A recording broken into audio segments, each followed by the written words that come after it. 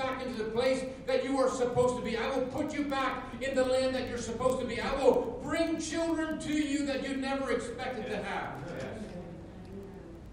And so tonight I want us to take this encouragement that even though we're facing the kind of environment that we face, we're facing the kind of situation in our country that we're facing, we're in our whole world actually, we're living in a very difficult time.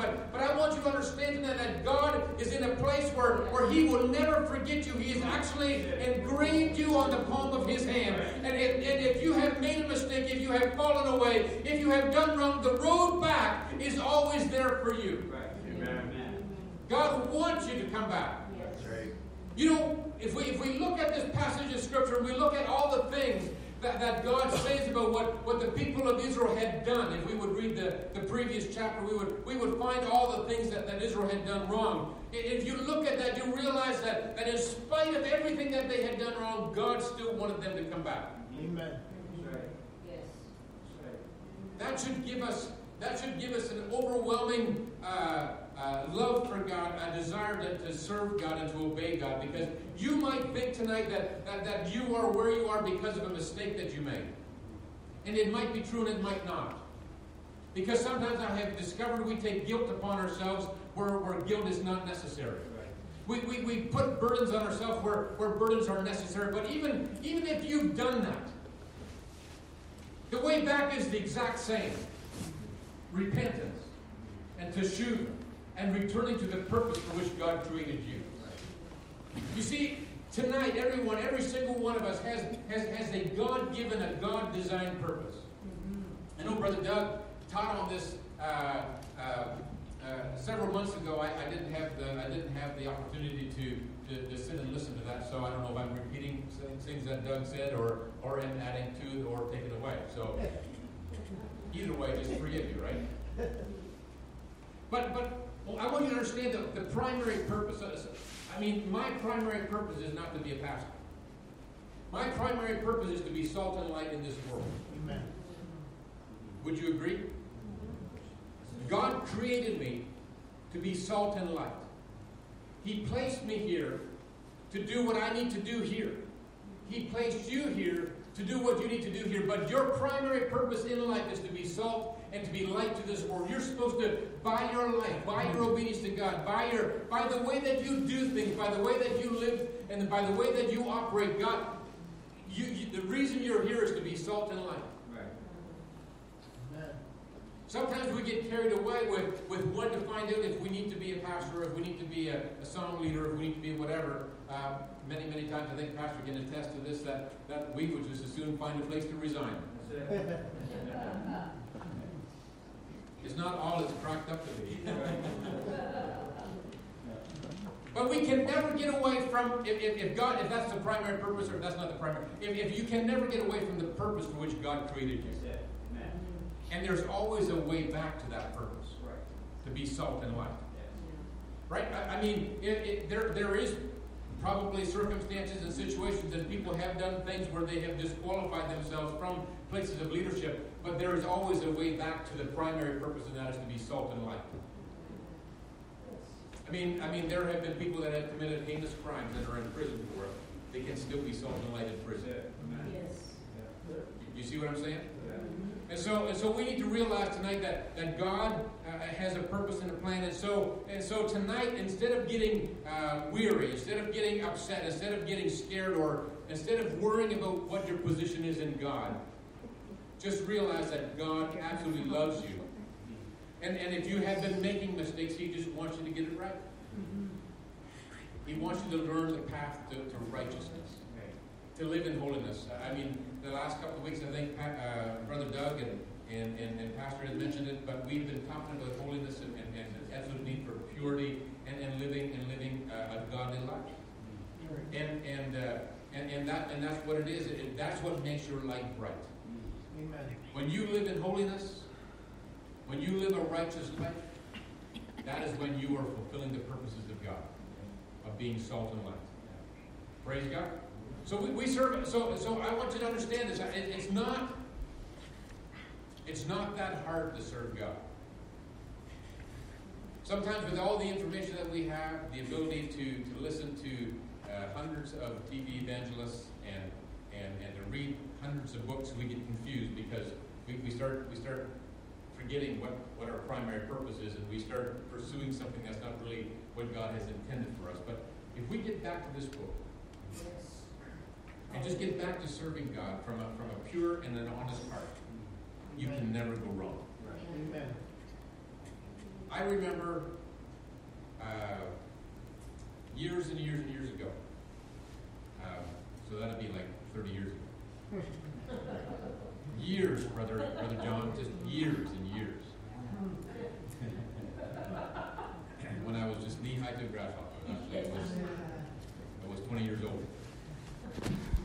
But I remember kneeling beside my bed and saying, God, because I had just been in a conversation with a person that was saying one thing and saying that thing, and I was confused. I say, God, what I want more than anything is just to know the truth. And I want to live my life for the truth. And I want to live in truth. And I look back in my life, and I look back at the things and the places that God has placed me. Circumstances that I did not find comfortable. Situations that I did not enjoy. Anybody else been there? But you know what? Every single one of those situations I would not want to undo. Because I learned truth. I learned righteousness. And I learned holiness in those circumstances when I found out what God was doing in my life. Did I say they were pleasant? I didn't. They weren't. And I just want to encourage you, if you are in that kind of a situation right now, if you are in the middle of that kind of a circumstance right now where you just don't know why you're where you are or why you're doing what you're doing, just realize that God's bringing you to a place of truth. God's getting you ready to show you something. God's getting you ready to experience something that is going to take you further than you've ever been before. It is great. I believe it's absolutely essential that we remember our salvation, that we remember our infilling, but you can't stay there. You can't stay there. You got to move on, but you got to take it with you. Right? When God reveals new things to you, it's not because you're getting rid of the old stuff. You're realizing that God's adding to your life, or that God's taking away things that you put in there that shouldn't be in there. So life is quite a journey. There is every now and then, believe it or not, I get stressed. I don't know why. I could say a few things, but it's not going to help me any. And you get stressed sometimes. You find it difficult to sleep. Does anybody ever get there? And when you can't sleep, you get up and you're even more stressed because you're tired, right? And then because you're tired, you do things that you shouldn't do, and so that just makes you get stressed more. So it's almost like it's a vicious circle, right? And so last night I got up at 2 o'clock in the morning, and I did a favor. I gave myself a favor a couple of months ago. I bought myself a router so that I could actually program this router to shut the Wi-Fi signal off at 10 o'clock and not let it come on until 6 o'clock. It's been good for me because it's so easy to pick up some device and just waste away time while in the back of your mind you're fretting, you're worrying, you're stewing, you're upset, and you while away some time until you get sleepy enough to go to sleep, and you go back to bed and go to sleep. But last night I thank God I have done that a while back, and so that saved me a couple of nights where instead of reaching for a device, I actually reached for the Bible. Novel idea. I know you guys are way ahead of me. You've been doing this for years. But, I began to read in the Psalms. And one of the first things, I started right at the front of the book of Psalms, and it says, and it talks about meditating on the Word of God. it actually says that the righteous man that meditates on the Word of God will be like a tree that's planted by the rivers of water, that will bring forth its fruit in the season, its leaf won't wither, and its flower won't fade. And I was thinking, wow, I need to read some more of this. And so I just kept on reading through the book of Psalms, and within about 15 or 20 minutes, I was like, I was pieced right in. I began to realize that God's in control of everything. Right. I began to realize that God cares about me, and that this is actually something that God wants me to do, is just to spend time with Him, meditating on His Word, and realize that He's got things under control. Right. You see, there is situations in our life that we cannot control. Can't control it. We want to control it. We want to manipulate it. We want to get our grubby little hands on it, and we want to do whatever kind of damage that we want to do on it. But it's beyond us. We can't do anything about it. And if you're like me, I keep telling my kids this, and they believe me. I'm a control freak. If I can't control them, I freak out.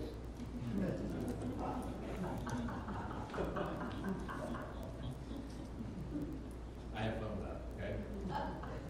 But we're like that. People are like that. We get to the place where if we can't control or manipulate a situation that we don't like, then we get upset and get stressed out. But we have to get to the place where we realize that God is in control. And His ways are much higher than our ways. His thoughts are much higher than our thoughts. And He's got a purpose and a plan for everything that goes on in our life. I love what it says in Isaiah 55, verses 1 through 3. It says, "Ho, everyone who thirsts, come to the waters, and you who have no money, come buy and eat. Come buy wine and milk without money and without cost. Why do you spend money for what is not bread, and your wages for what does not satisfy? Listen carefully to me and eat what is good, and delight yourself in abundance. Incline your ear and come to me.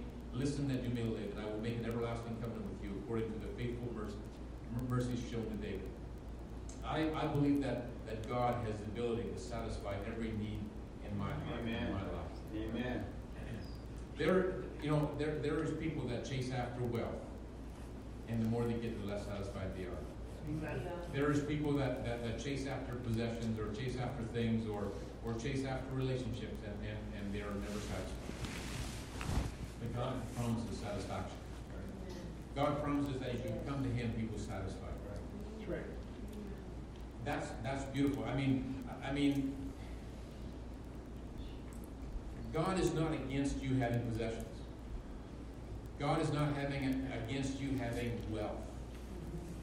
In fact, I believe, maybe this is a personal opinion, right? But I believe that God makes some people really wealthy, and some people are not as wealthy.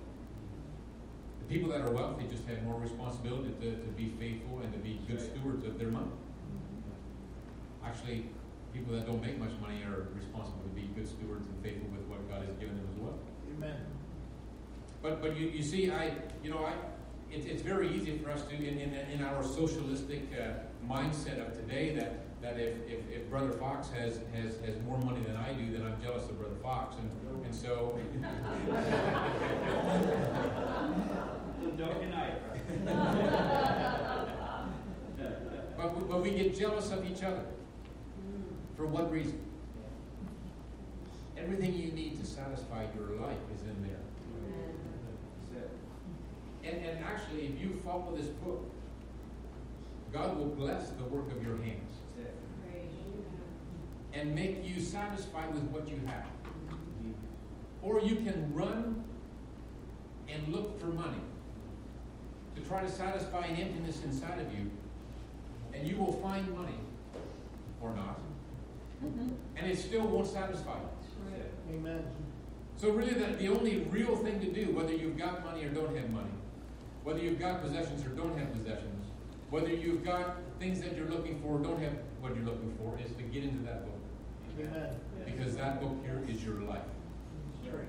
It's what's going to give you life. It's what's going to give you what you need. And because we're living in the day that we're living, I want to be absolutely ready for the return of the Messiah. Yes. That's right. And I was thinking just before church that I was remembering some of the circumstances that I used to be in when I was 30-some years ago. working for my employers,